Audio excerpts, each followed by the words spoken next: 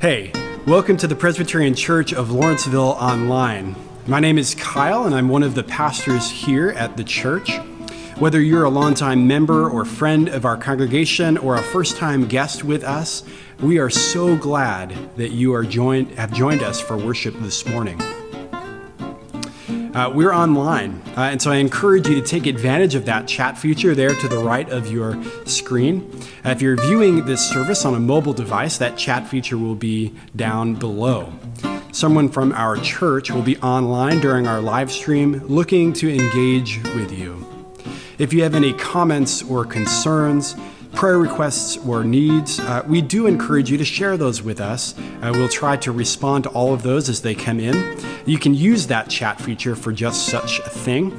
If you'd like, you can also email any requests to our Associate for Pastoral Care Ministries, Jill Cifelli. Know that we continue to pray with and for one another. If you're sharing requests in the comments publicly, just a reminder, please don't include last names so that we can maintain one another's privacy.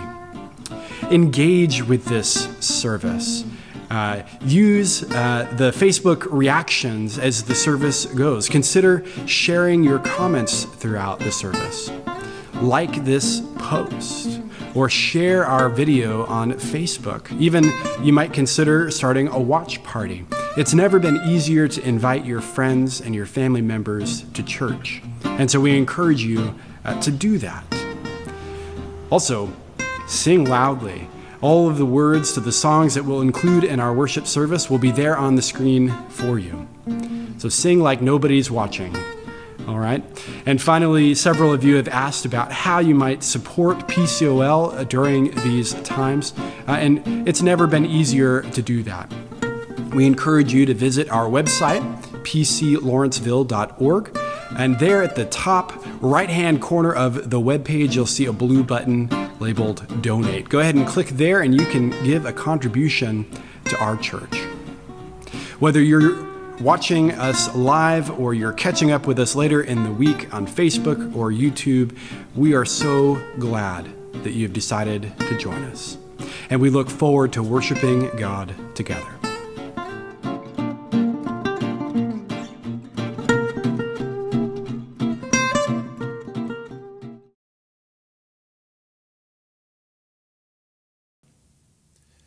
Good morning and welcome to worship at the Presbyterian Church of Lawrenceville. We're broadcasting live, as we have done for the last year or so, from the meeting house of PCOL. So wherever you are, as you are, we're really glad that you're here.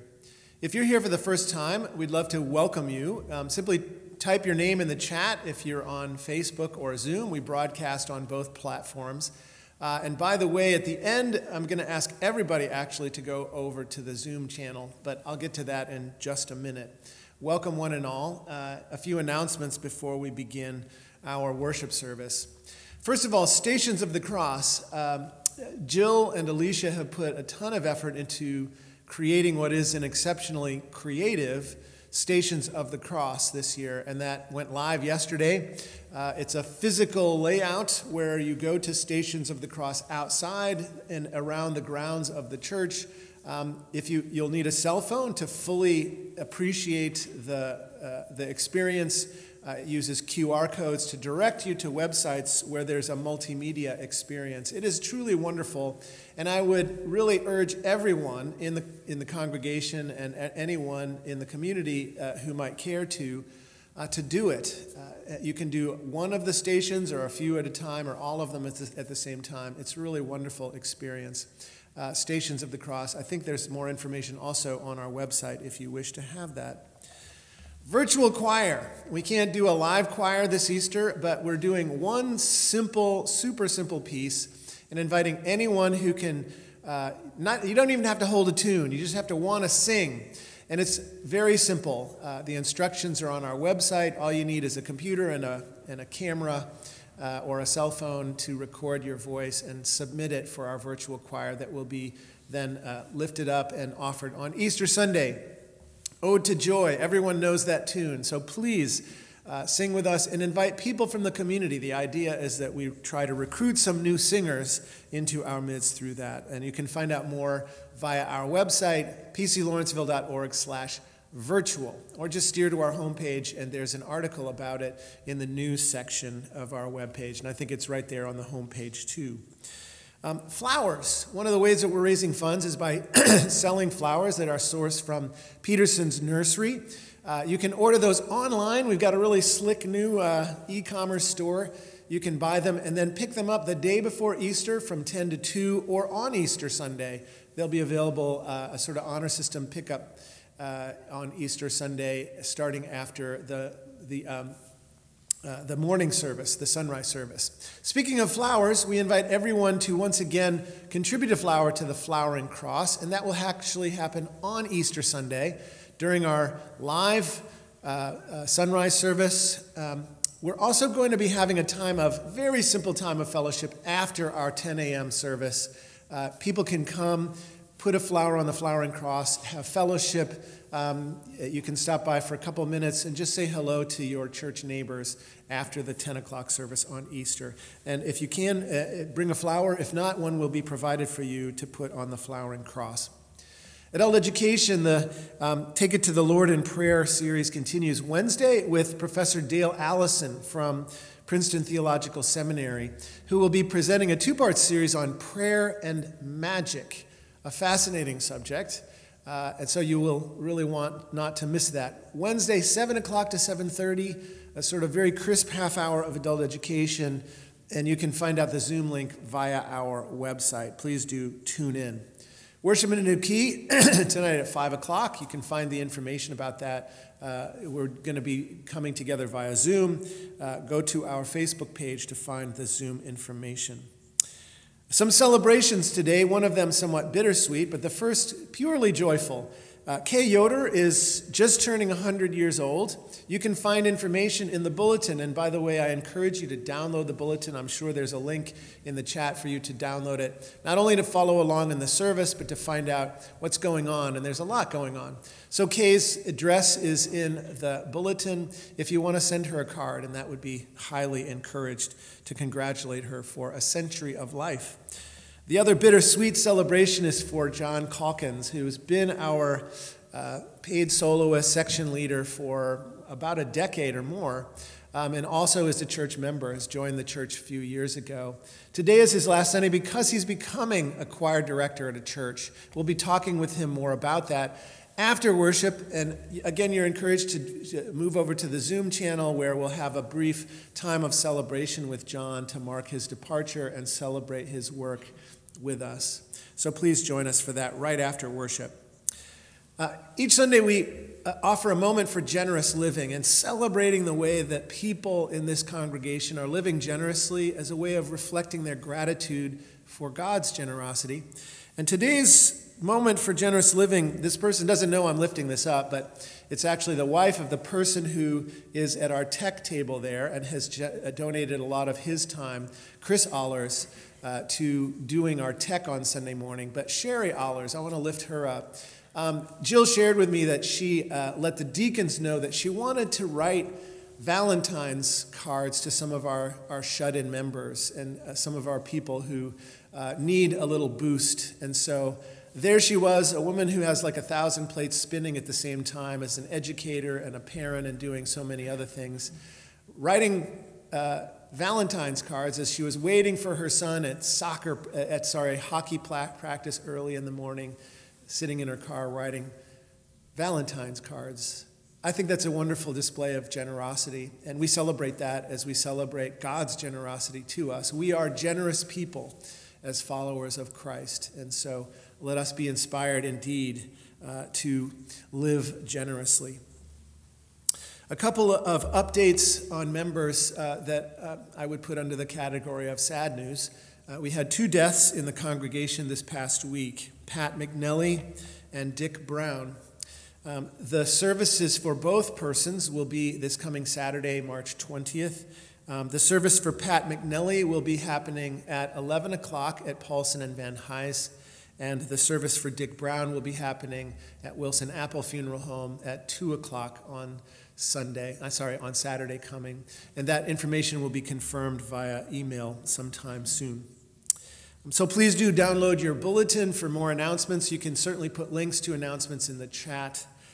But for now, let's have a moment to update the congregation about our plans for returning to in-person worship. It will happen at some point, and we're looking to that date, but we're being as cautious and responsible about that as we can. So Chris Denny has a brief moment to share with you where we are with that. Good morning from your Return to In-Person Activities team, RIPA. We've probably all heard use of the phrase light at the end of the tunnel again and again when scientists and government leaders reflect on the progress related to the response to the coronavirus. The twin phrase then seems to be, this is no time to let your guard down.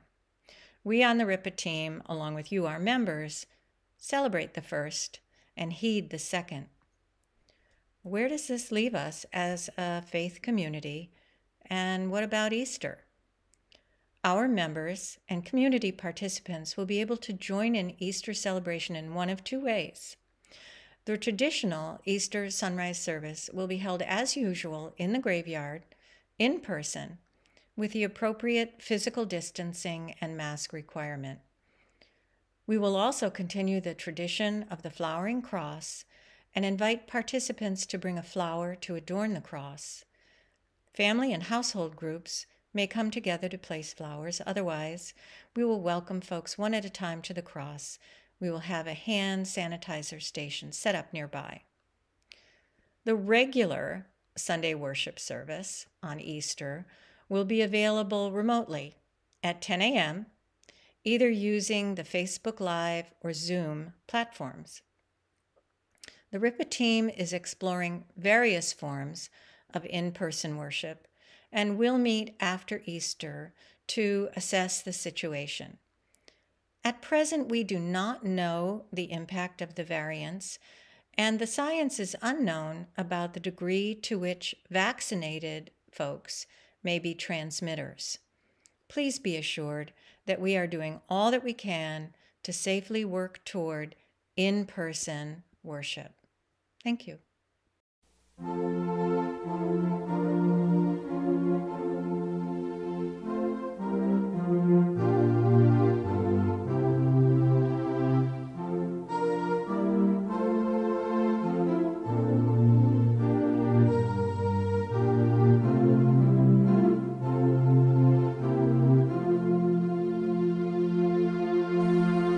Breathe on me, breath of God, fill me with life anew, that I may love what thou dost love, and do what thou wouldst do. Breathe on me, breath of God, until my heart is pure, until with thee I will, one will, to do and do and do. Breathe on me, breath of God, till I am wholly thine, until this earthly part of me glows with thy fire divine. Breathe on me, breath of God, so shall I never die, but live with thee the perfect life of thine eternity.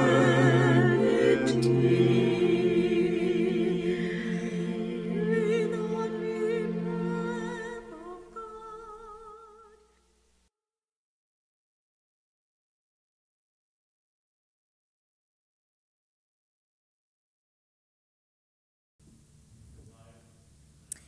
Please join me in our call to worship.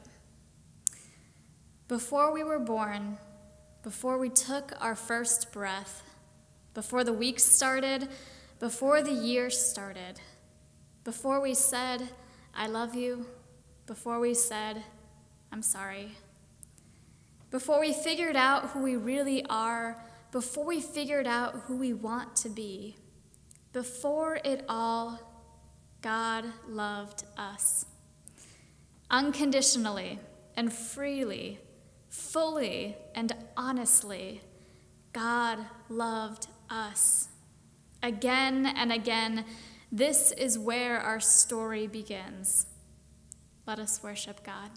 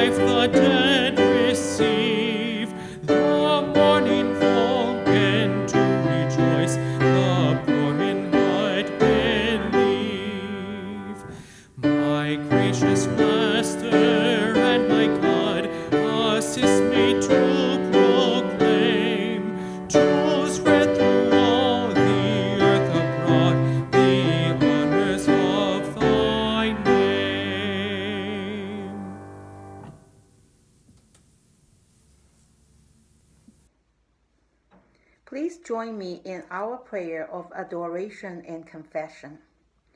Let us come to God in our need, in our trust that God will give us what we need. Let us pray.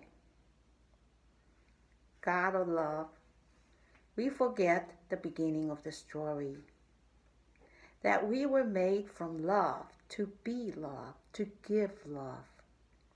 Instead of rooting our narrative in the goodness reframe of creation, we skip ahead and find our worth at the fall, with Cain and Abel lost in the wilderness. We forget that first there was you and you are love. We forget that out of that love, you created us. We forget that from the very first day, you loved first. We forget because a love like that doesn't make sense to us. Forgive our low self-esteem. Forgive our resistance to love ourselves. Forgive our hesitation to trust that even we could be made good. And forgive our tendency to pass that doubt on from generation to generation. Write a new beginning for us that roots our confidence in your unrelenting love. With hope we pray again and again. Amen.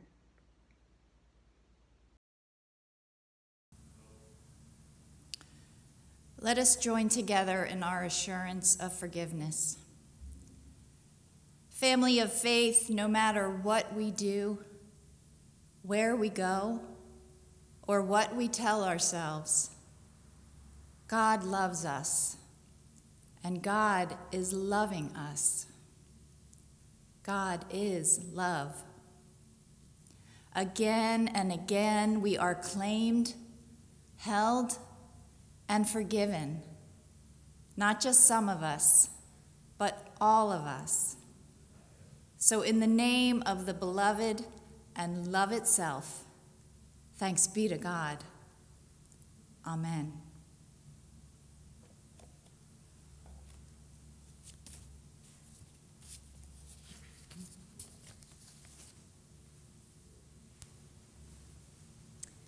All right, good morning, everyone. Can we all hear me okay? All right. Now it's time for the children's message. So if you are a child of God, now is the time where I would invite you to come a little bit closer to the TV or a laptop or phone, whatever screen you are watching this on, come on in a little bit closer. That's it. All right, good morning, everyone. My name is Rachel, and today we are going to be zooming in on one particular verse in the Bible, John 3:16. Now, here's my Bible. You can see it has a black cover, and I would say this is a pretty big book. You can see there's lots of pages, lots of words, and mine doesn't have any pictures. Maybe yours does. But this is a big book. It says a lot of things. It's about a lot of things. There's a lot of people in it. And if you're anything like me, you sometimes wonder, how can we even know what this is all about? So today, we are going to be looking at one verse that does a pretty good job of summing things up. And this is the verse John 3:16. So this is in the Gospel of John in the New Testament, chapter 3, verses 16. And I'll read it for you a couple of times. So it goes, "For God so loved the world that he gave his only Son, Jesus, so that everyone who believes in him may not perish, but may have eternal life." And I'll read it again so we can just let it sink in a little bit. "For God so loved the world that he gave his only Son, Jesus, so that everyone who believes in him may not perish, but may have eternal life." Now, I'm just going to point out two things in this verse, because, again, it does a pretty good job of summing up some things. The first thing is, how does this verse start? Does it say, "For God was so angry at the world, for God was so sad about the world, for God didn't care about the world"? No! It says, "For God so loved the world." It begins with love. All things that God does begins in love. And now the second thing is, well, who is God loving? Does it say, "For God so loved pizza"? "For God so loved elephants, but not the other animals"? "For God so loved my family, but for God so loved only my church"? "For God so loved only me, but not you," or "you, but not me"? No. "For God so loved the world, so that everyone who believes in him may have eternal life." Everyone. God's love is for everyone.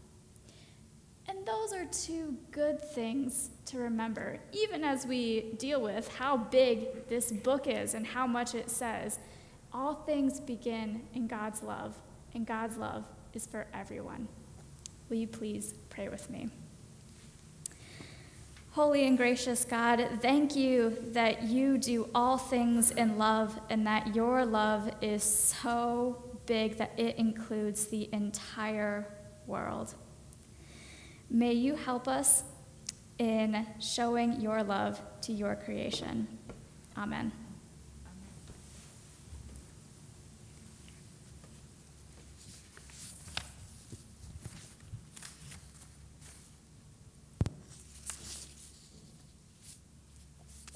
Let us pray. Lord, 1 year ago, we gathered together to worship and pray. We gathered vaguely aware of the changes and fears happening around us. We gathered as carefully as we could, clinging to our usual ways of being together, unaware of the speed of change, ignorant of the fragility of our lives. 1 year ago, pandemic swept across the globe. Little could we have imagined what would change, how fast it would change, how strange it would feel, and just how long it would go on. 1 year on, it seems important to pause, to give space to notice not only where we have come from, but where we are and where we are going. So we pause to acknowledge our losses and griefs.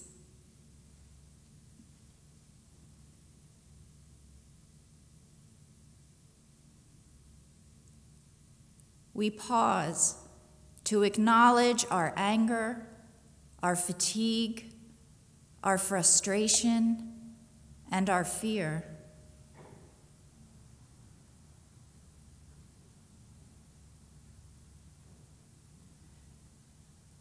We pause to remember what is missing, who is missing, what has been altered, the things we long for.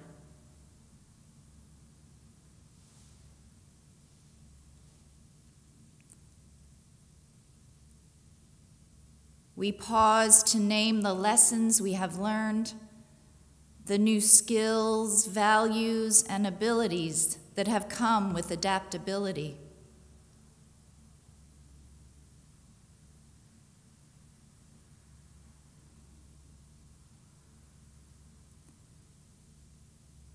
We pause to look around, to be reminded of what is most precious, the values that we have recovered, the spaces we have found anew, the reminders of what really matters most in this life.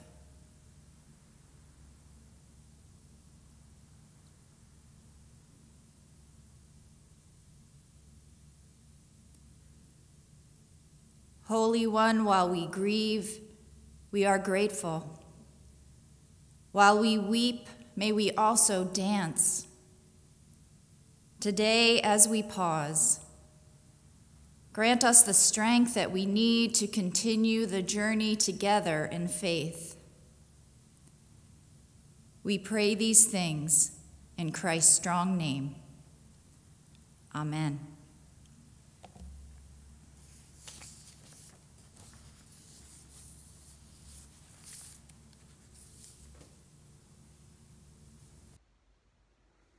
Our Hebrew scripture reading comes from Numbers chapter 21, verses 4 to 9.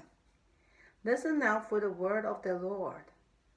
From Mount Hor, they set out by the way to the Red Sea to go around the land of Edom. But the people became impatient on the way. The people spoke against God and against Moses. "Why have you brought us up out of Egypt to die in the wilderness? For there is no food and no water, and we detest this miserable food." Then the Lord sent poisonous serpents among the people, and they bit the people so that many Israelites died. The people came to Moses and said, "We have sinned by speaking against the Lord and against you. Pray to the Lord to take away the serpents from us." So Moses prayed for the people, and the Lord said to Moses, "Make a poisonous serpent and set it on a pole, and everyone who is bitten shall look at it and live." So Moses made a serpent of bronze and put it upon a pole, and whenever a serpent bit someone, that person would look at the serpent of bronze and live.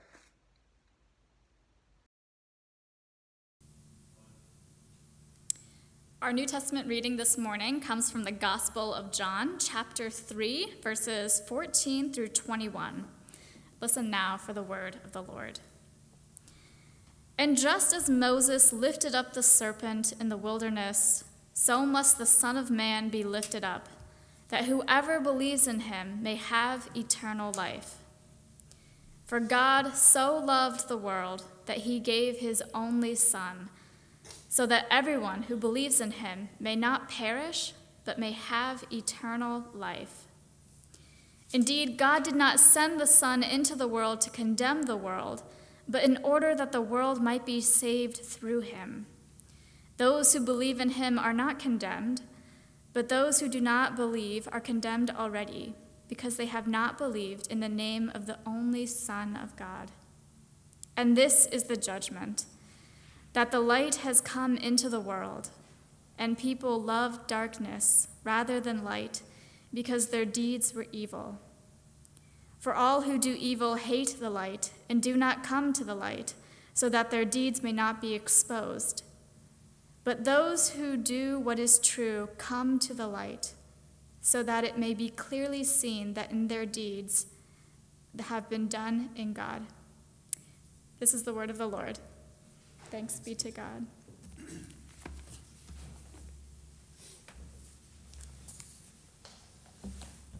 Let us pray. O come, Holy Spirit. Come as the fire and burn. Come as the wind and cleanse. Come as the light and reveal.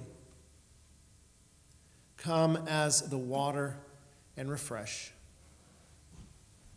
Holy God, convict us and convert us and consecrate us until we are wholly and completely yours. Amen. Well, today's sermon is part 3 of a 3-part sermon series entitled Satan, a Biography. I know how much you've been looking forward to this final installment of this sermon series, in which we've been reflecting upon the character of Satan, the figure of Satan, as that figure appears in various places throughout the Scripture, although in different forms and under different names. And we focus mostly on the very first appearance of that character in Genesis chapter 3, the story of the Garden of Eden, where that figure appears in the form of the serpent.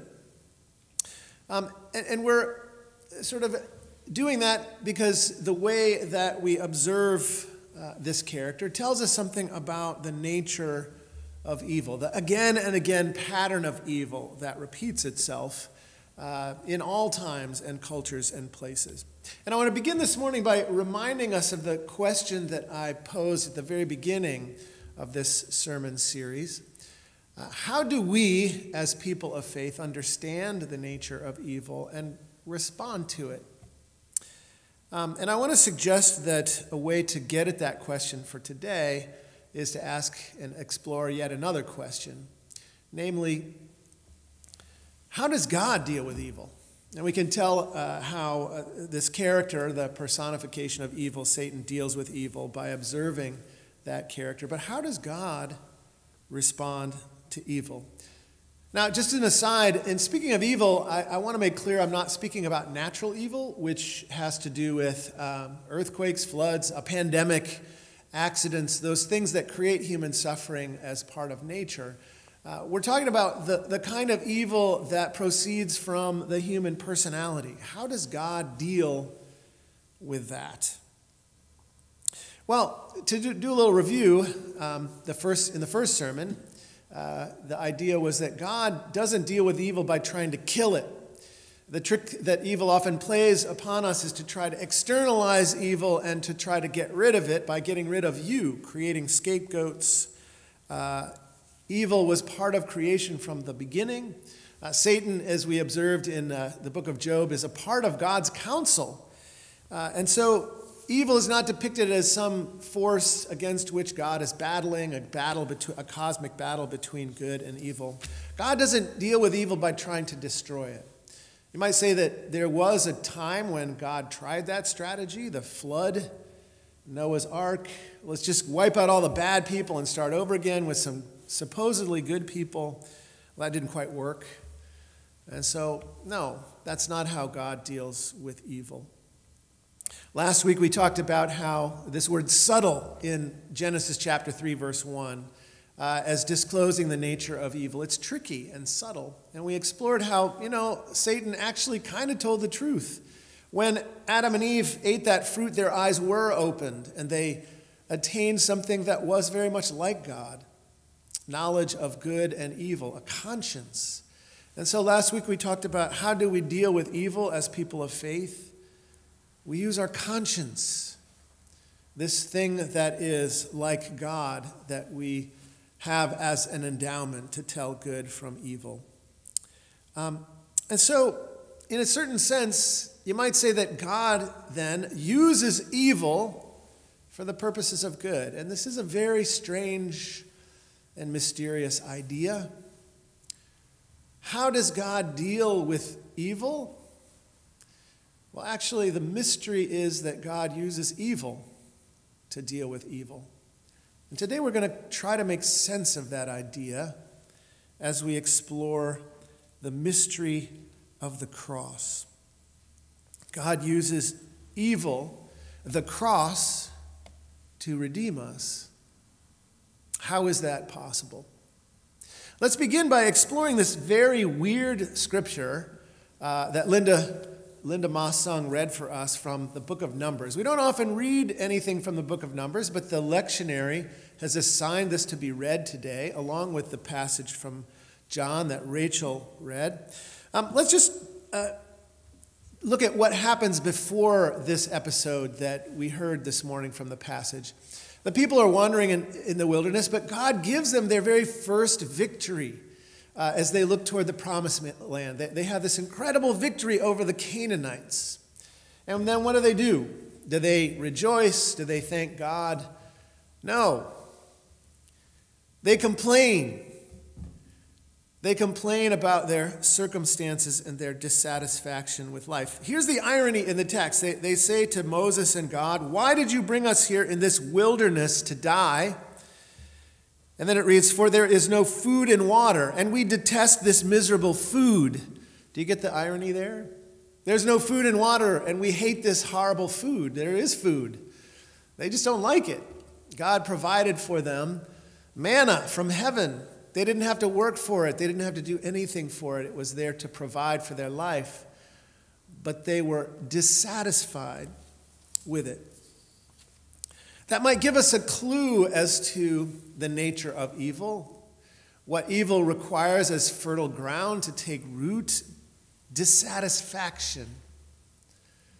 Adam and Eve had everything in the garden.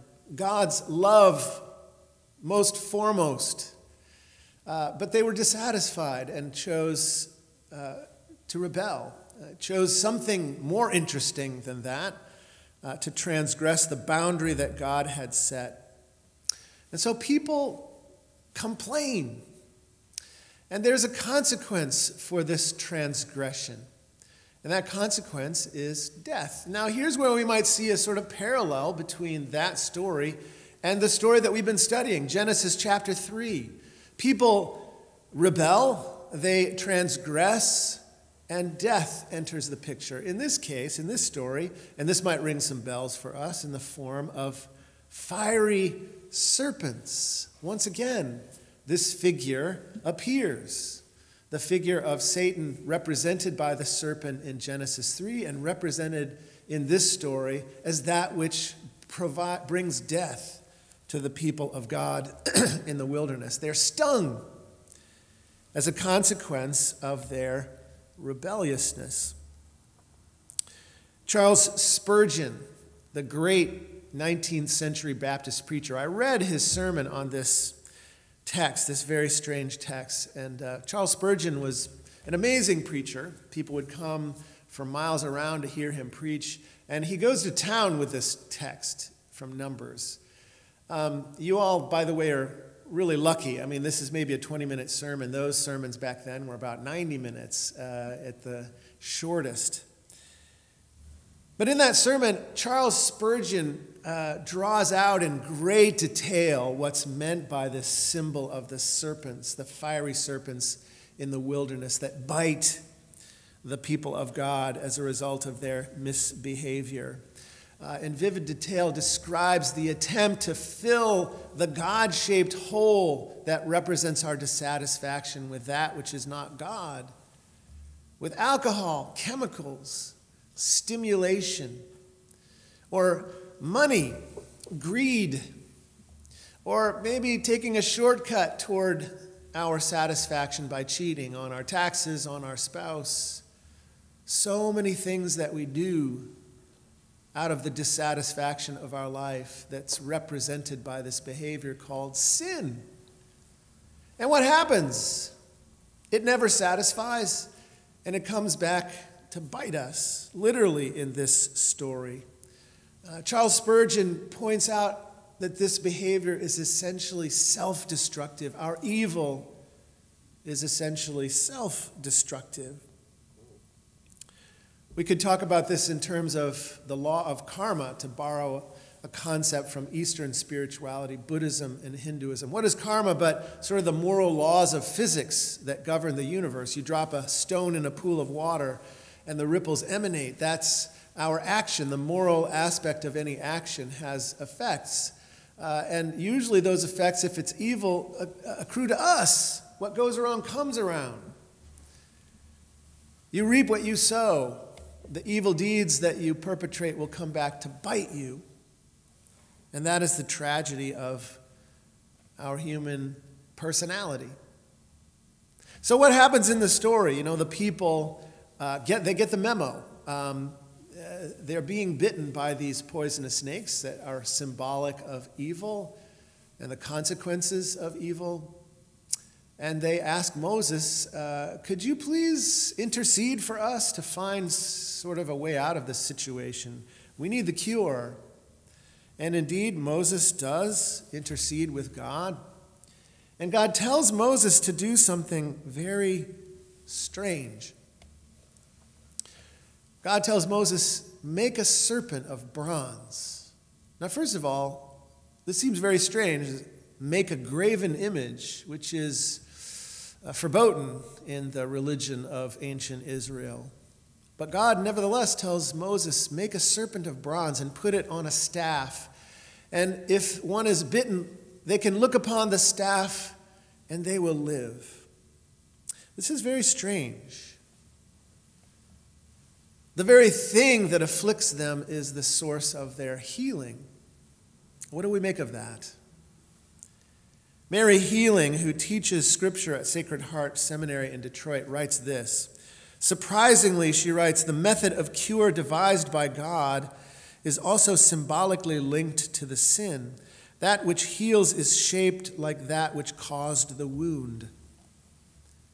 Have you ever noticed, and here I'm looking at Chris Allers, who is a medical doctor in addition to being a scientist. If you have an EMT visit you, God forbid that happens, but an EMT or a doctor often has a symbol that we're all familiar with, that is this very same symbol, a serpent wrapped around a staff.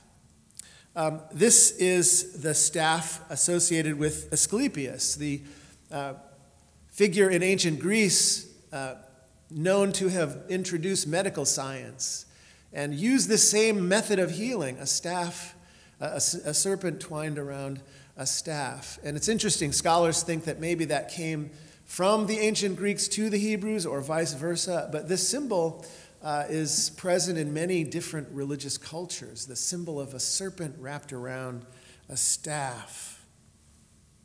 Because the idea is that the poison is the cure. The word pharmakon in Greek has two meanings, that word from which we get pharmaceuticals, pharmacy, pharmacology. That word in ancient Greek means both medicine as well as poison. The concept in medicine is that a little bit of the poison is what cures us. That's actually how vaccines work. You take a little bit of the vaccine as a way to fight the vaccine, to trick the immune system into attacking and destroying the vaccine. And this is what Jesus says about himself to Nicodemus. The same thing. Just as Moses lifted up the serpent in the wilderness, so must the Son of Man be lifted up. And by this he means his crucifixion, lifted up on a cross. That all who look upon it and who believe will attain eternal life. The cure to the disease is the disease. This is the mystery of the cross. God uses evil to defeat evil. Now, how do we talk about that?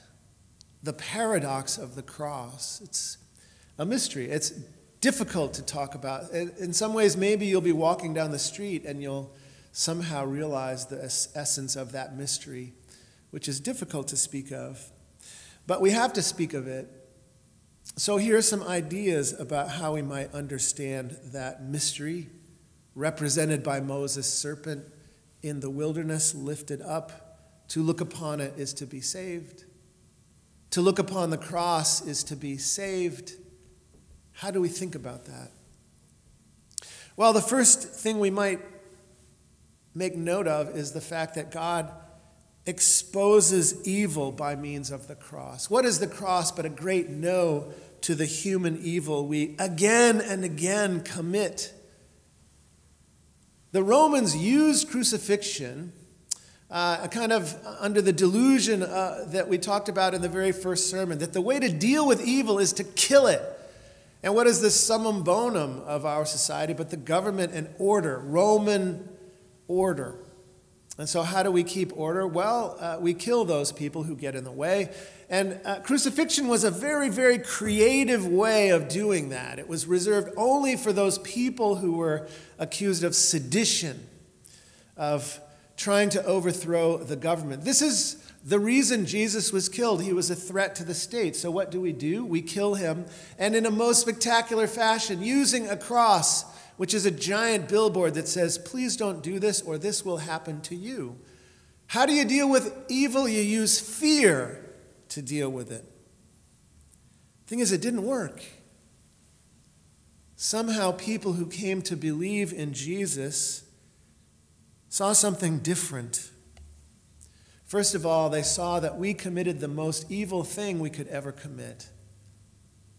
We killed God in the form of the Son of God on a cross in the most cruel fashion. And therefore, we can never do the same thing without understanding the evil that is exposed through the cross. You know, I think about what happened, the phenomenon that followed George Floyd's death. We all looked upon Eric Chauvin kneeling on a man's neck for 9 minutes. And we couldn't react in any other way than to find horror in that act, to see the evil exposed in that act, to see George Floyd and see Jesus, an innocent victim. That's the effect of the cross on culture. We can never commit that funny business without understanding that that's what the Romans did to Jesus. So the cross exposes the evil that we commit again and again, a great no to our attempt at eradicating evil by means of evil. So what else might we say about the mystery of the cross?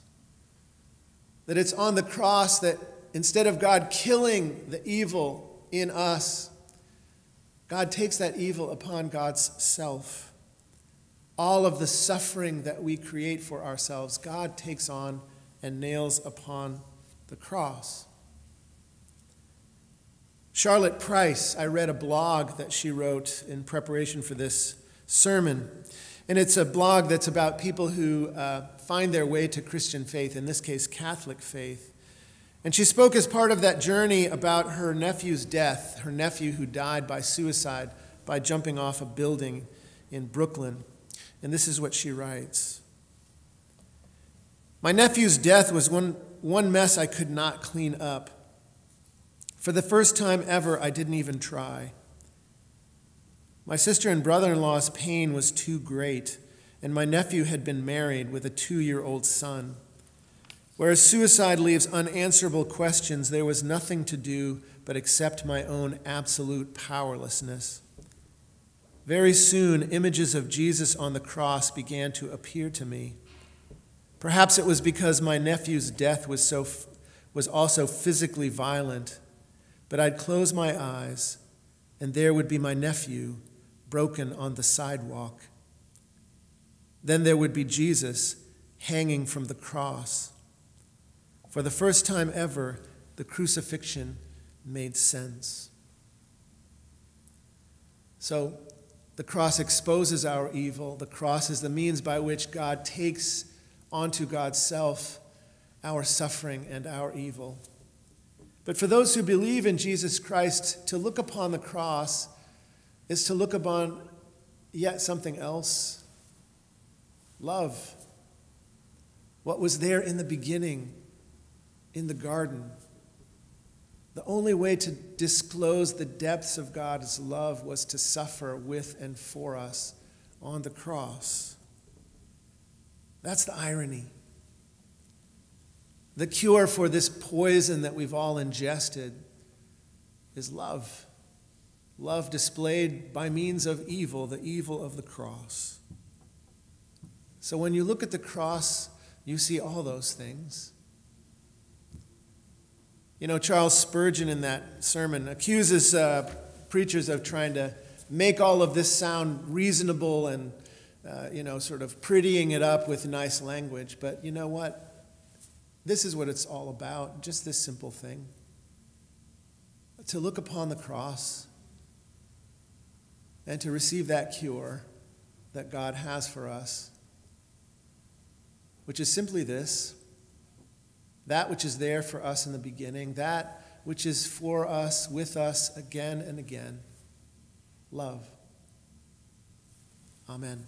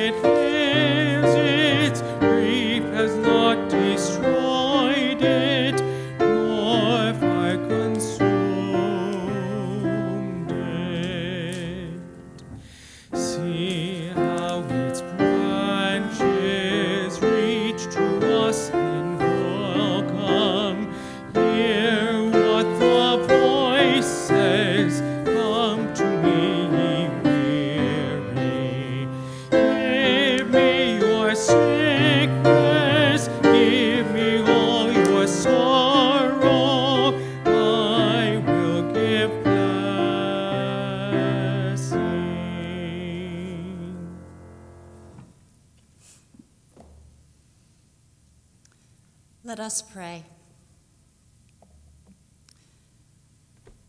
God of light, we come to you today seeking the gift of your light and your presence in our lives.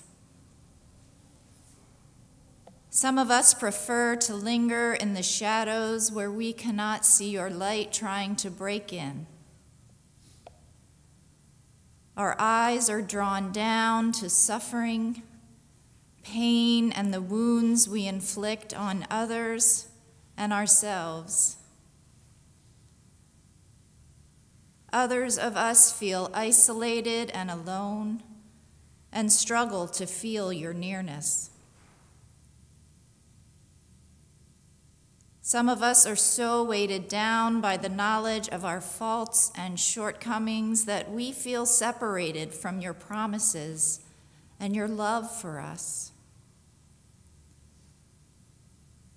Holy One, when we feel that we are lost as a people or as a person, help us remember your presence in our wilderness journeys. For you love us, even when we are the most unlovable, lost, and afraid. God, we also need our eyes to be lifted. Lift our eyes to see the signs of your life among us, to the touch of your healing on our souls, to Christ on the cross that casts a liberating shadow across all human affairs. We need our eyes to be lifted, God, again and again, so our hearts may be filled with faith and hope and love. in the shadow and in the light, we bring ourselves before you, Lord, and all whom you love, who are on our hearts today, who grieve, struggle, or rejoice. We offer these prayers now in the silence.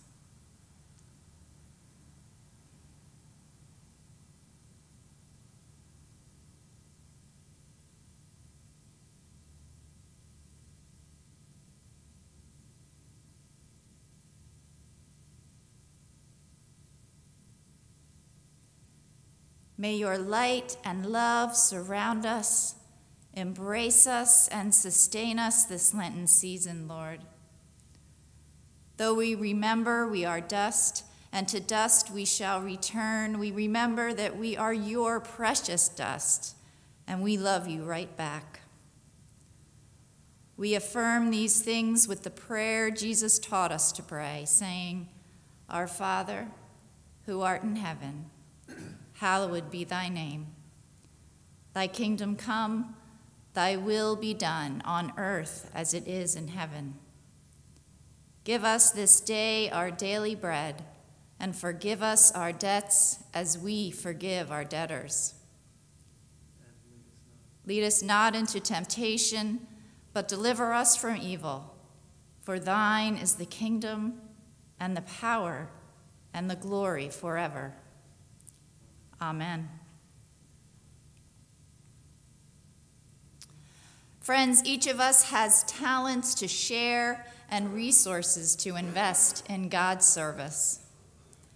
In thankfulness, let us bring our gifts and ourselves as an offering to God. There are numerous ways to do so. Through the blue donate link on our church homepage, through a link in today's chat, or by sending a check through the mail to the church at 2688 Main Street. Let us now reflect and share our offerings to God.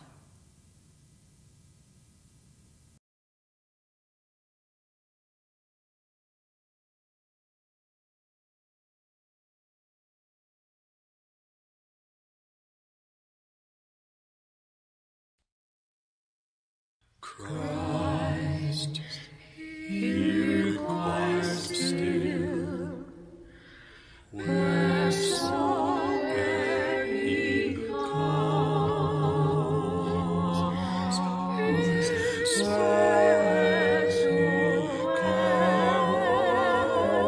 he comes, to feed, to love.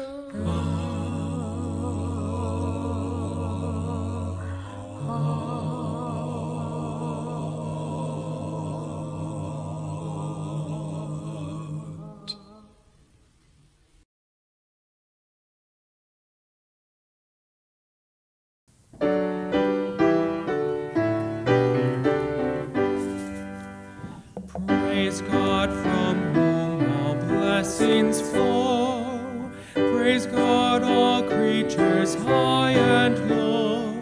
Praise God in Jesus fully known.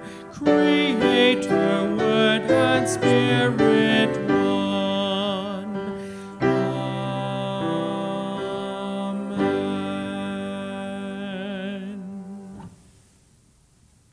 Holy God, receive this offering as a symbol of our gratitude. When we feel like complaining, help us indeed to rejoice and give thanks for all of your blessings that you have bestowed upon us. We ask that you would gift us with that grace that might enable us truly to live grateful and generous lives. We pray this in the name of Jesus. Amen. The peace of the Lord be with you. Let's take a moment to share a sign of Christ's peace with one another, to your neighbors, anyone you happen to be with, to your neighbors on Zoom. Let us share a sign of Christ's peace to one another. And let me try to remember to unmute and then remute after I'm finished. Welcome. Peace be with you, everyone. Tom, Jan, Karen, Barbara, David, Jill, peace. May the peace of the Lord be with you and abide with you now and this week and as Christ goes before you. Let us sing our final hymn, which is When I Survey the Wondrous Cross. We will sing verses 1, 2, and 4.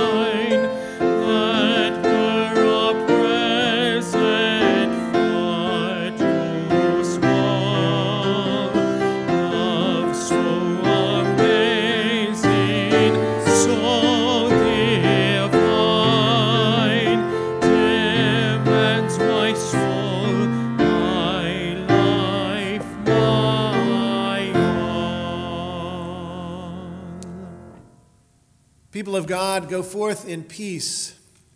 Know that Christ died for you. Christ came that the world should not perish, but that those who believe might know eternal life. Accept this grace with gratitude. And indeed, may the grace of our Lord Jesus Christ, the love of God, and the fellowship and community of the Holy Spirit be ours both now and forevermore. And let the people of God say, Amen.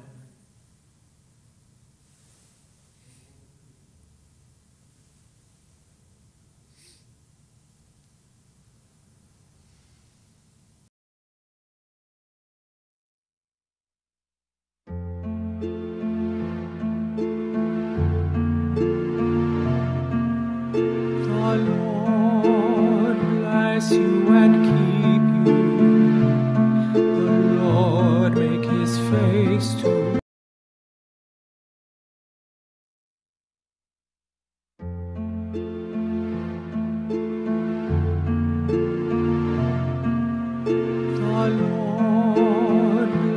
you and keep you.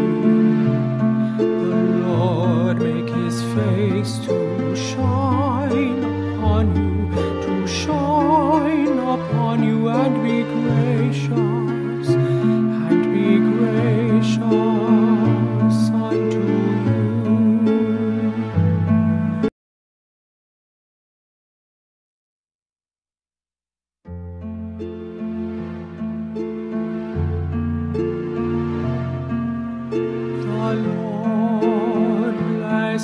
and keep you. The Lord make his face to shine upon you, to shine upon you and be gracious unto you. The Lord bless you and keep you. The Lord make his face to shine upon you, to shine upon you and be gracious unto you. The Lord lift up the light of his countenance upon you. The Lord lift up the light of his countenance upon you, and give you peace, and give you peace, and give you peace, and give you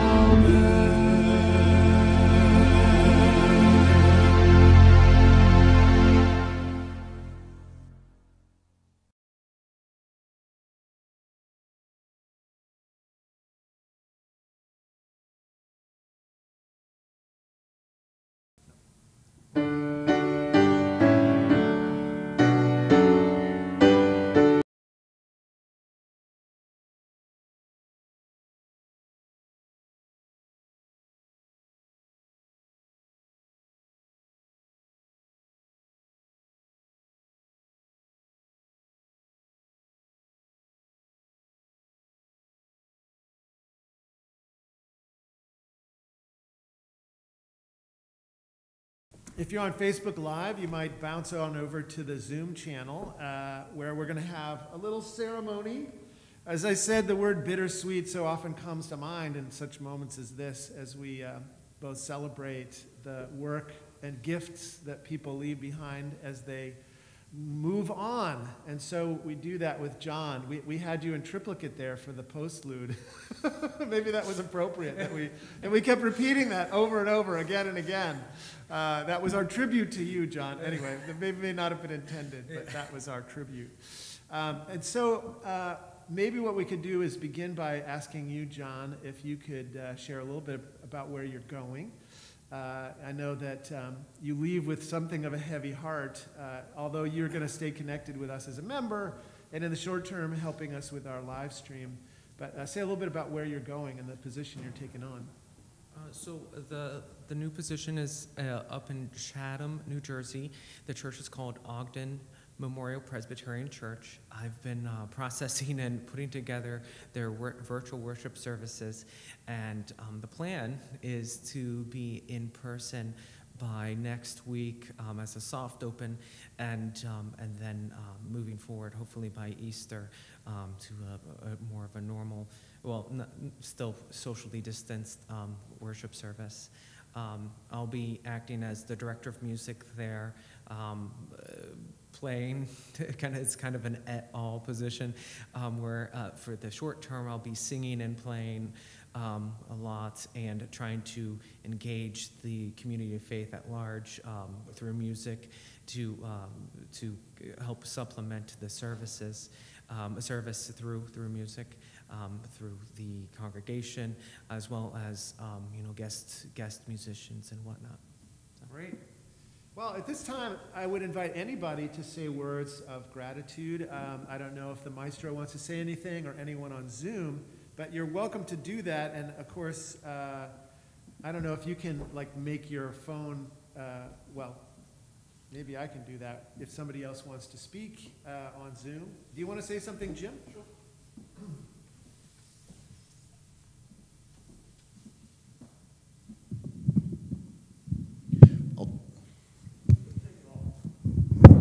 I'll do that.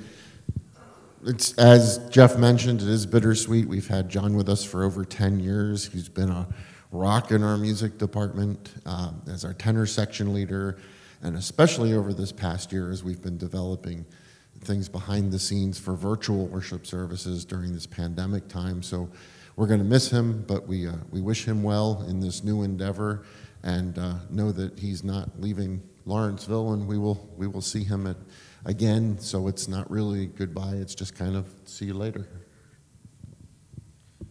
Well, I'm trying to figure out how to get the Zoom channel so that you can hear it here. So I'm going to ask, though, if anybody wants to say a few words, if you're on our Zoom channel, to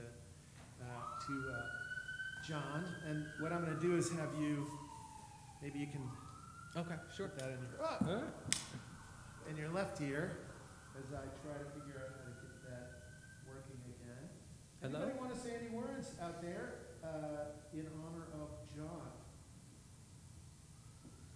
Let's see, am I connected? There we go. Oh, hi, Jan. I just talked to you last night.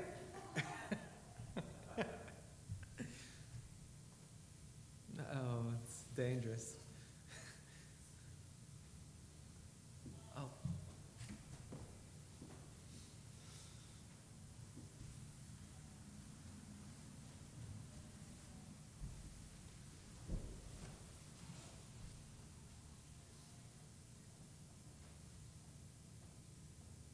Absolutely.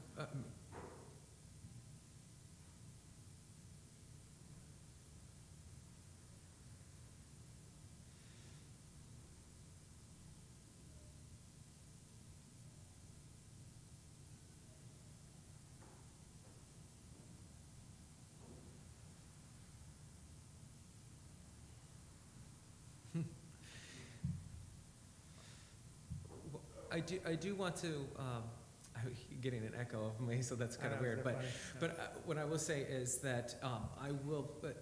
Jeff and Jim have asked me to stay on virtually. Obviously, I'm going to be here for Easter virtually. You'll probably still see me and be tired of my face. No chance.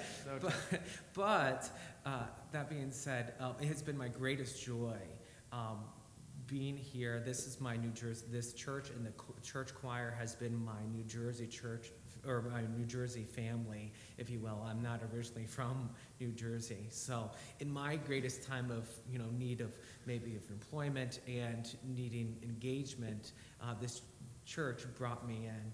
This past year, it's just also been so rewarding. I've poured my heart, soul, and whatnot into these services, into these music videos.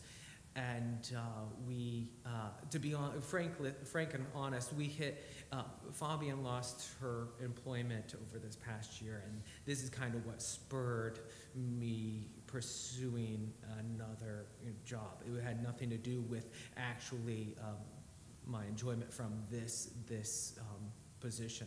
I really, every single person in this church has been so welcoming. And I always, when I see a person's face or when I'll remember the things that we've said and whatnot, I'll pop into church choir on Thursdays because I don't have a church choir rehearsal in my new position, which is kind of nice. So I'll still pop in on Thursdays, and we won't be strangers. I know Fabian, my spouse, and I have been in contact with Jeff, and we're still planning to be members and do some type of fundraising in the future. Still yet to be seen, but yes. We're very grateful for that. Anybody else want to say a word or two? We have a presentation we're going to make in a moment, but I want to give chance for anybody who might want to say something here on Zoom.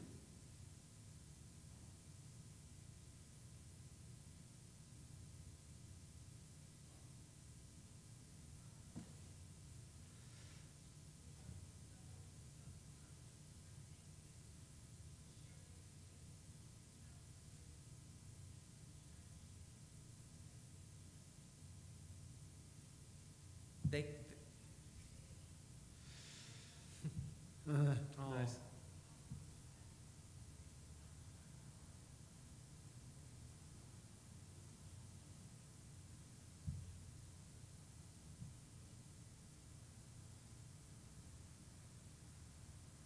Amen. Amen. Thank you, Janet.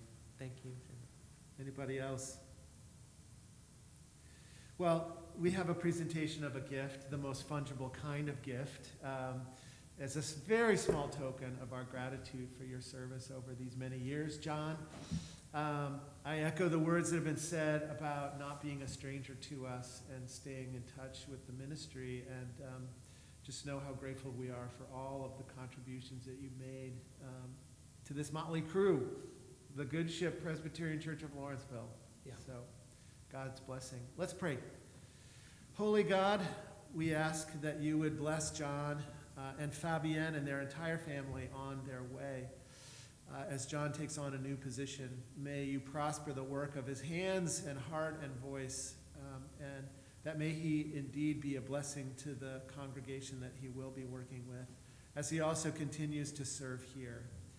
God, we give thanks for all the ways you give us means to serve you through the ministry in this church and ministry in all of our lives and our work. We pray this in the name of Jesus. Amen. All right. Thank you. This concludes our celebration of John. Go with God. Thank you, Chef. All right. Thank you, everyone.